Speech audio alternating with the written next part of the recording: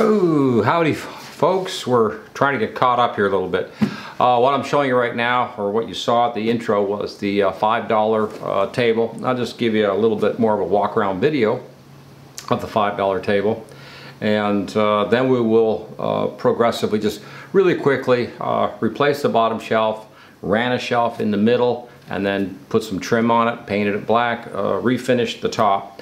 The top, I think I explained it, a couple of coats of dark, like a dark walnut type stain, and then a couple of coats of poly shade, which is a product that you can get from the big box stores, and just a couple of coats of that to sort of seal it.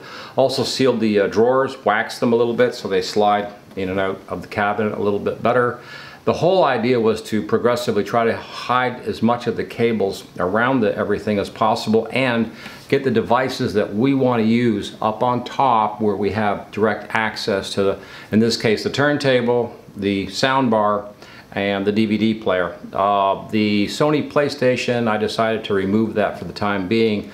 The whole idea was to get the cabinet to hold the entertainment stuff that we have, and the cabinet made more sense than the other television cabinets that we had in the past. So this one's more open, but it holds everything for the time being, so it was like, this is a win, you know, all the way around. But for $5 and then a restoration project on it, which is always, you know, cutting some wood and tacking up and building a bit of a cabinet out of it was a lot of fun. It was an adventure, but I liked it.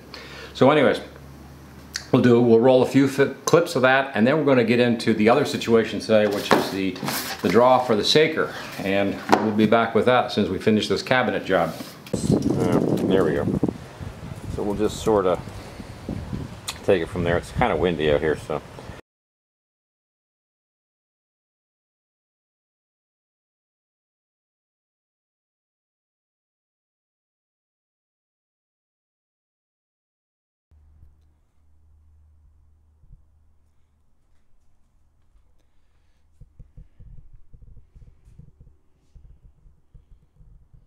It's quite a few days later, and yeah, this is where I'm at. This is a cheap $5 cabinet that came from basically a yard sale, and we sanded it down, and we did a really almost black Jacobine stain, and we didn't like it, so we're going to do the whole thing in just a glossy black finish. Actually, at least that's the plan at the other end. Meantime, this is all recycled lumber that I've taken from other projects where I ripped something out of somebody else's house, like a cabinet. And so I cut the lumber down to put a new shelf in the center here that there was no shelf. So now there is a shelf that'll be here in the center. And this is actually the back of the cabinet that you're looking at. This comes back far enough that this whole back will be wrapped in a sheet that's about 6 by 2 foot sheet of like a plywood that'll be back here, and same with the sides, and then we'll be boxing the front of these legs in at the front. So there's still quite a bit to do, but this is where I'm at.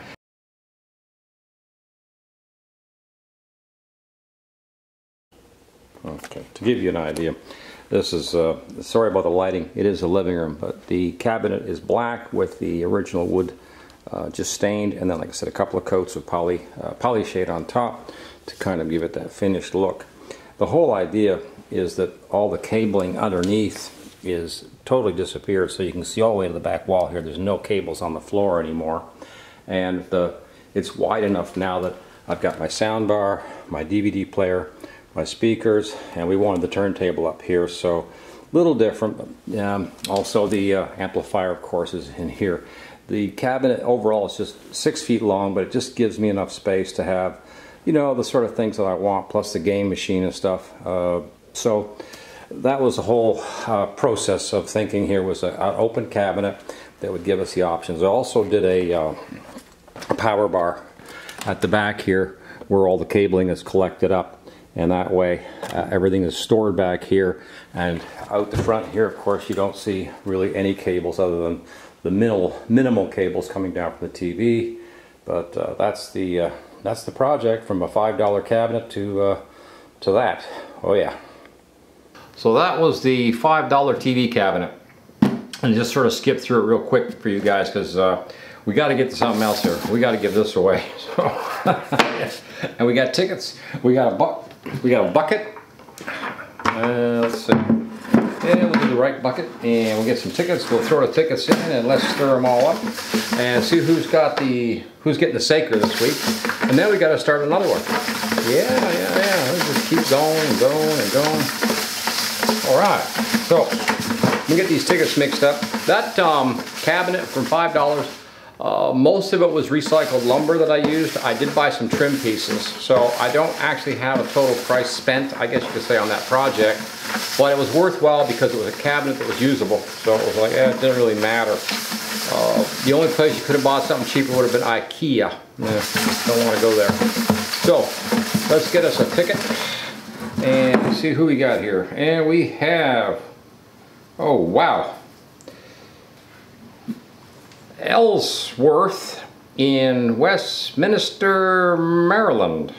Okay, Ellsworth, guess what? You're getting a Saker. I'm mailing this to you probably tomorrow. Oh, wait a minute, Friday.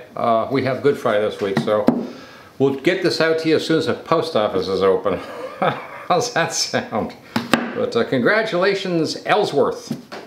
Yep, in Westminster, Maryland. I don't even know where that is, but yes, and I thought I knew Maryland pretty good, but that was a new one on me.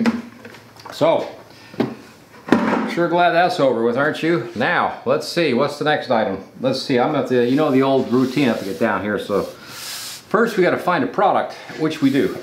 Now, it just so happens I have, where is it here?